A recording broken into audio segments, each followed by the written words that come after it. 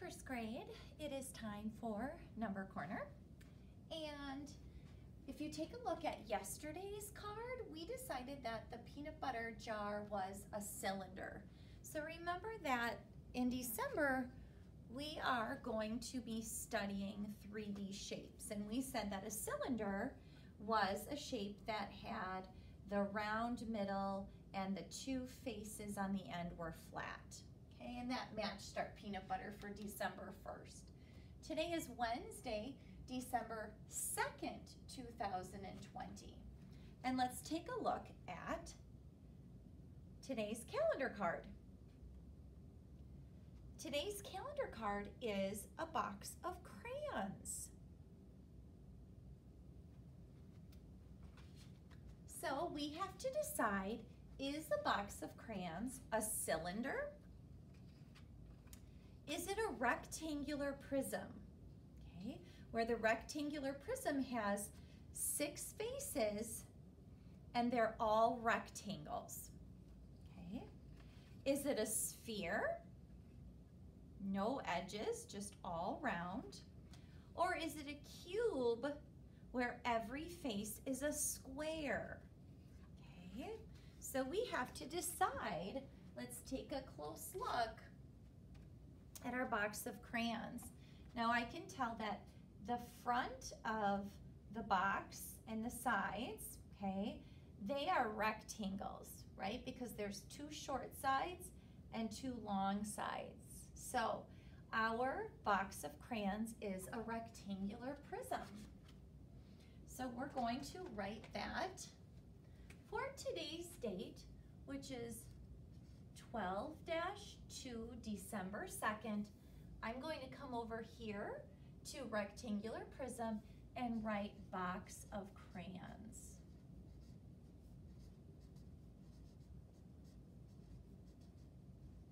Okay.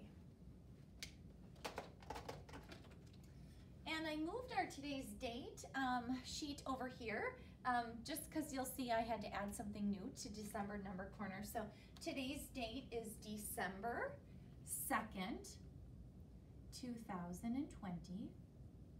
And if I want to write that as a digital date, I would write the month is 12, the day is 2, and the year is 20. So that's today's date.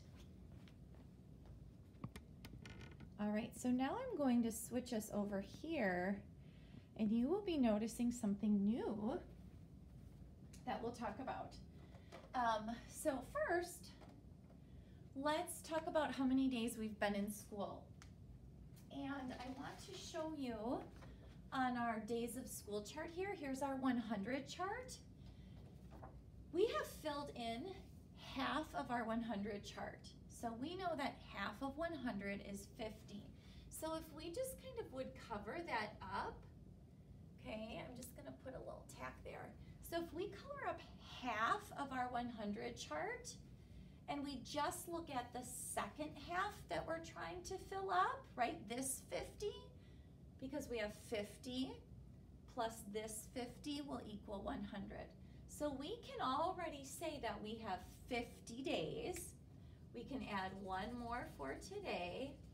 So we can count 50, 55, 56, 57, 58.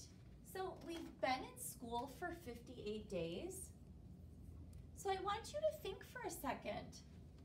When I take this off, if I know this is 50, because it's half of our 100 chart, do I have to count by tens anymore? Not really. I should be able to just count 50 and then count on. If you still need to count by tens, you can do that, but I'd like you to try to start seeing like that this is a full 50 here and then just be able to count on. Just like this is half too, right? So there's the bottom half, here's the top half. So of this 10 stick, half is already colored in, half of 10 is 5. So you can really count on that way too. 50, 55, 56, 57, 58. Or you may know that 5 and 3 makes 8. So you can count 50, 8. Okay, just a different way to start looking at our 100s chart. So if we are going to talk about 58 days in school, we would say we have 5 groups of 10 and we have 8 ones. Okay, 50 plus 8. Okay, if we wanted to do that with tally marks, we would go 10, 20, 30, 40, 50, right? 50, the 5 goes across, and then 8 ones. 5 and 3 more. Also makes 58. All right. So our calendar collector, we're collecting hours for every day that we're in school. So today's another day that we're in school. So we are going to color from 7 o'clock plus 1 more hour is 8 o'clock. Good. So I'm going to color in 1 more hour.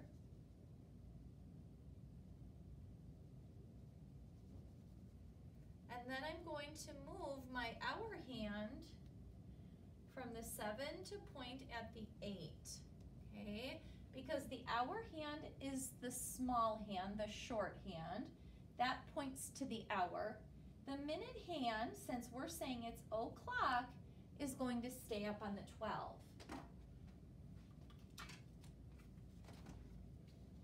So our hour comes first, and that's 8, and that's pointing right on the hour.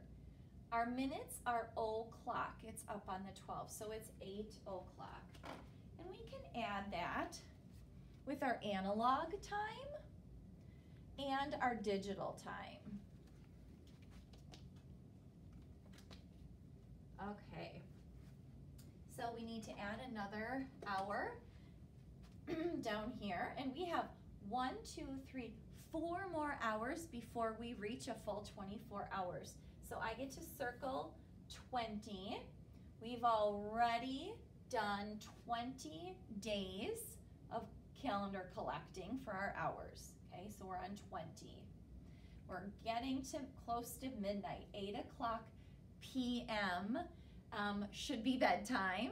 And so if you're thinking about p.m., okay, that's afternoon into the evening, right? So 8 o'clock p.m. is going to be around bedtime. All right, we'll add that to our number line here. And now what I want us to do is I want us to take a look at these cards. Just want to make sure that you can get a really good look at them. Okay, so this is a double 10 frame. So right, here's a 10 frame and here's a 10 frame. So we call that a double 10. And what we're doing with our double 10 frames is we're going to be looking at pairwise. And if you remember, I said that pairwise is when the dots are on top of each other, right? Like a pair, they go together. So I want you just to take a minute and think about the observation that you can make when looking at these cards. So just take a second to look at them. Think about what you might be noticing. Okay. You might be noticing that the first 10 frame is all filled in, right? The black dots. So we have 10, 10, 10, 10, 10, 10, right? That first 10 frames all filled in. Now if you take a look at the second 10 frame, okay, the first card, there's nothing in that second 10 frame. So we just have 10, okay? But if we want to look pairwise, here's a pair, here's a pair, here's a pair, here's a pair, and here's a pair. So let's count by twos and see how many we have. 2, 4, 6, 8, 10. We have 5 on top and 5 on the bottom. So if I want to make that into a number tree, I would write that 10 is my total, and then I make my little tree, and I'm going to put how many I have on top and how many I have on the bottom. Well, I have 5 on top and 5 on the bottom. So those two are going to go together. Okay, I want you to start thinking about doubles and then the extras. So here is our double 10 frame for this one. Okay, so how many do we have? You might see 5 and 1, right? 5 and 1 is 6. 5 and 1 is 6. So we have 2, 4, 6, 8, 10, 12. 6 and 6, that's our double. So on my number tree, I will write 12 on top for my total, and I have 6 and 6. That's a double. You're also noticing these are even numbers. Okay, we did some work with evens and odds yesterday with your number rack. They're even because they have a pair, they have a match. Okay, so take a look at this card. Look and see what you have pairwise. Every dot has a pair, so that means it's even. And if we count by twos, 2, 4, 6, 8, 10, 12, 14. You might know this is 14 because you know 5 and 2 is 7. 7 and 7 is a double. 7 and 7 makes 14. 14 is your total. 7 on top, 7 on the bottom. Okay, that's a double. 5 and 2, 5 and 2.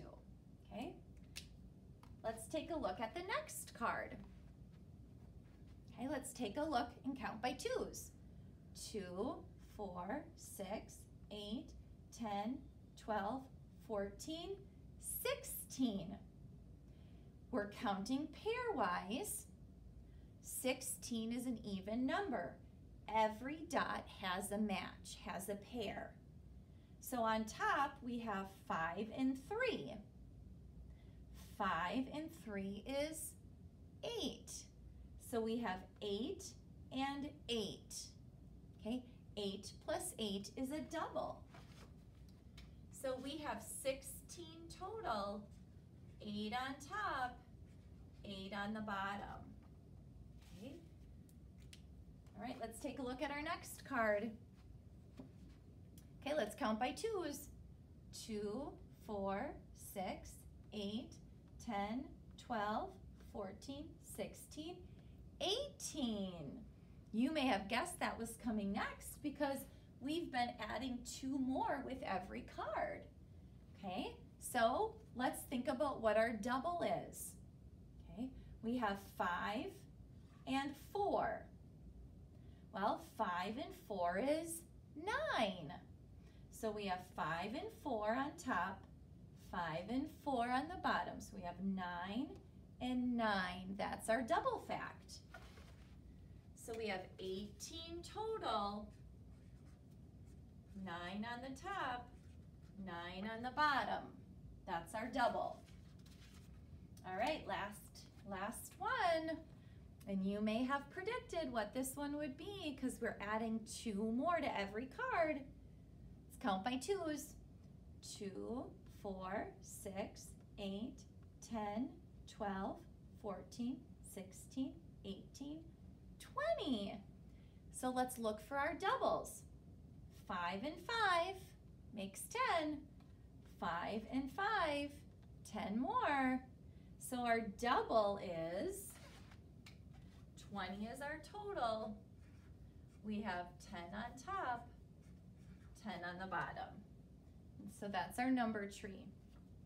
So remember, when you're looking at numbers pairwise, that means they're on top of each other, right? And we're looking for the doubles. So we can easily see 9 and 9. Okay, that's a double. 9 plus 9 is 18. So just another way for you to be looking at facts and numbers is looking pairwise and also looking for numbers, little numbers inside of big numbers. So you knew inside this big number you saw 7 and 7. And if you know your double facts, that's going to help you when we do some harder addition. All right, so this is new for today. I'm going to keep this up and you can check it out and maybe think about what the next pattern might look like. So that's Number Corner for today.